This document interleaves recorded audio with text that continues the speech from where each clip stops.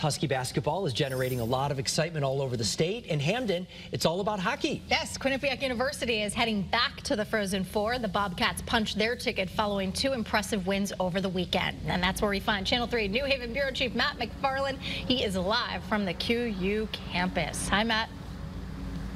Hi there, Aaron and Mark. You know, as you said, 4 teams left playing college hockey right now. Quinnipiac, one of them, all of them with their sights set on winning a national title. They've got a couple of Frozen Four banners here at the arena. They're going to hang another one. They're looking to add a championship one as well. And well, the students, they're excited.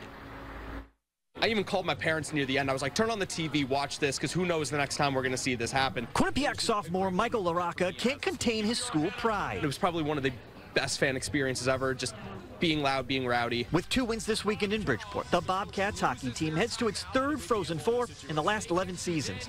Pretty impressive for a small school from Hamden that's only been playing Division I hockey for 25 years. I got to go onto the ice, take photos afterwards. A pretty cool experience. Really, first time in a while that they've gone to the Frozen Four, so it's pretty cool to be a part of it. And the buzz on campus continues to build. This was the scene on Friday. Students getting set to cheer on their team in person.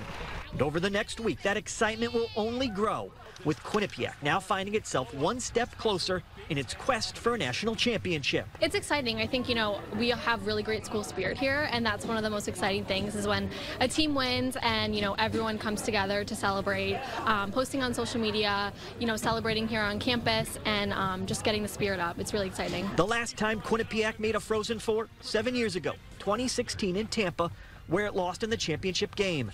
Now they'll head back to the Sunshine State with a campus community, a school, and its hockey team, all with their sights set on a different outcome. I don't have the money to go to Tampa, but I'm definitely watching on TV in my dorm, maybe at a restaurant, who knows yet, but I know it's going to be a party.